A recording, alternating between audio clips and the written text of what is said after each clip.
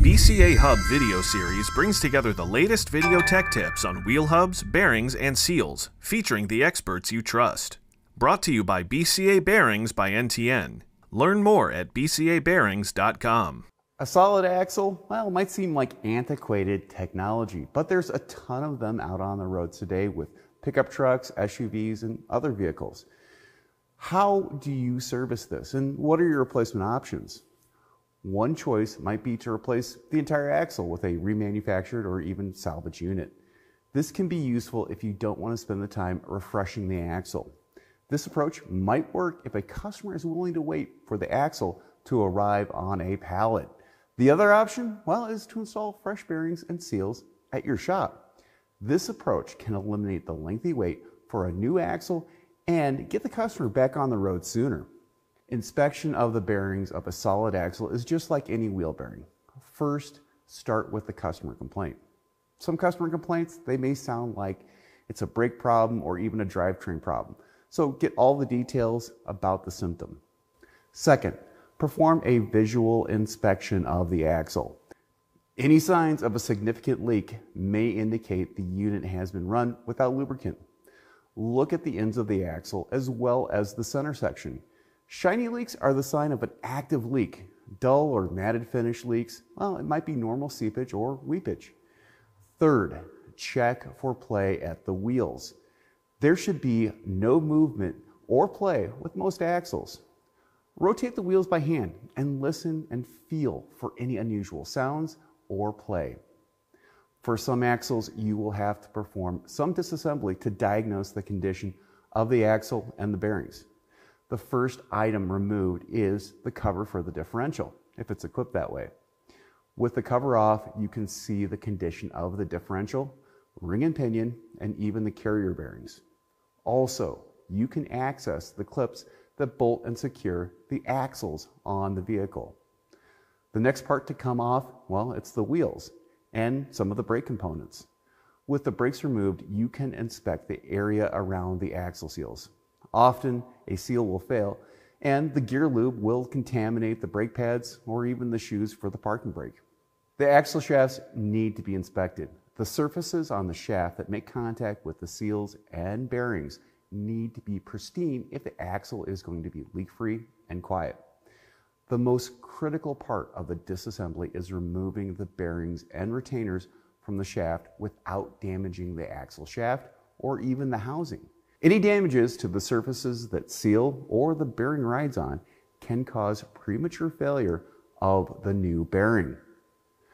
If the surface is grooved or damaged, the axle can be repaired with a sleeve on some applications.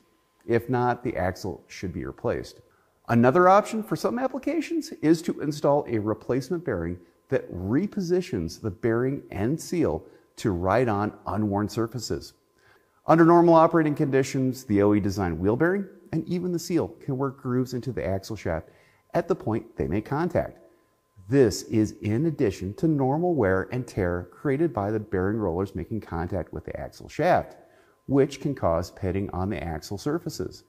Generally, this type of wear necessitates the replacement of the axle shaft when replacing the bearings. BCA axle shaft repair bearings are designed to replace the OE bearing and seal without requiring the replacement of a worn axle shaft. Axle shafts repaired with this bearing feature a unitized design incorporating the bearing and seal into a single component.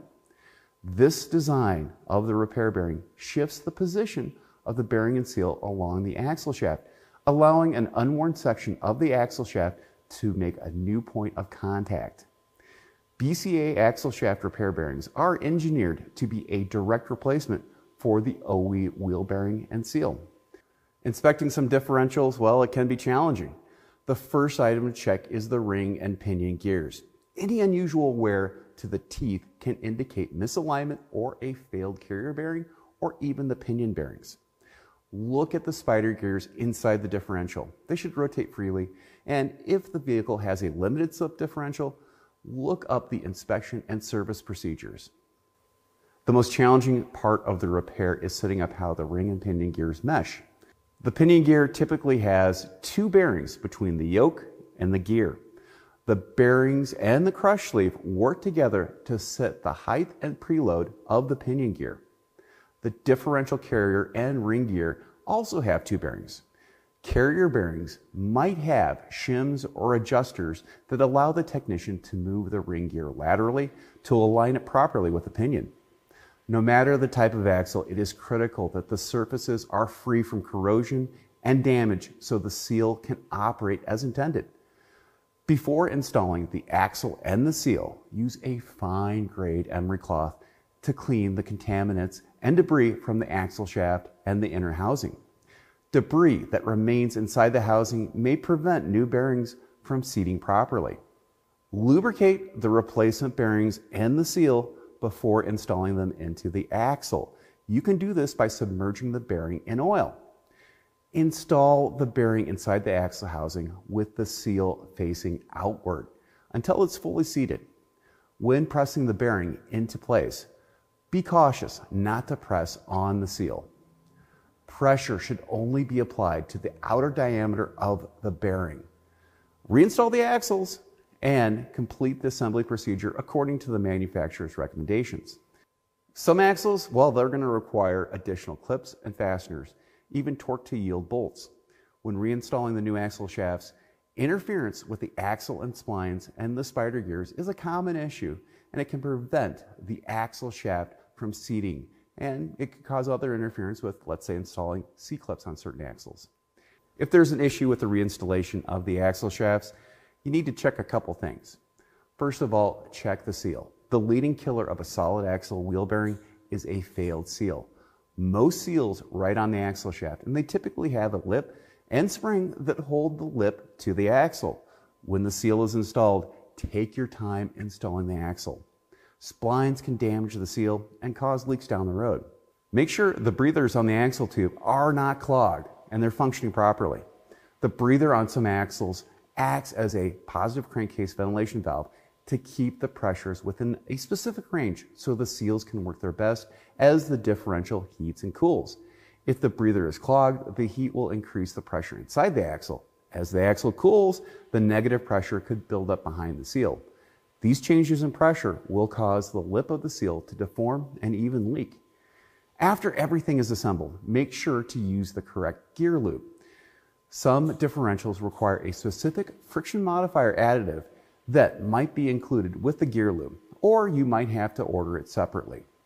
If the wrong lubricant is used, it might cause noise and damage to the friction plates inside the limited slip mechanism. I'm Andrew Markell. Thank you very much.